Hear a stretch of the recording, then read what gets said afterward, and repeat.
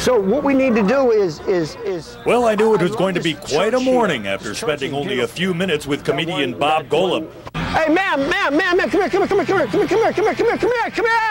Get the cigarette out of your hand.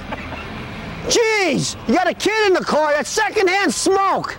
Golub is in Erie kicking off his comedy tour called Three Poles Walk Into a Bar. He's headlining the show at the Erie Playhouse this weekend along with Erie native Mike Stankiewicz and Diane Nichols.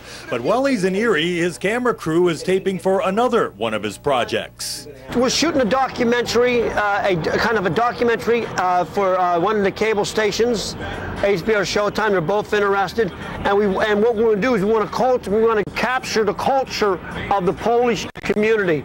Golub has had roles in several movies, including the blockbuster Goodfellas. His stand-up act includes ethnic brand humor. Everyone is fair game. I'm doing a documentary. I'm Polish. Are you Polish? I'm Afro-American. Oh, you're not Polish? Not today. Now, besides the cutting-edge sense of humor that Golub puts in his show, he also wants to bring forth the work ethic of the Polish community. That was found at Urbaniak's in Erie. There is no limit to their abilities, and they put their whole heart and soul into it. You can't beat a Polish worker.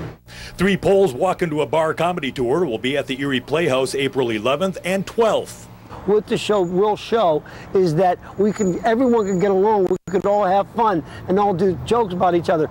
David Belmondo, Action News 24.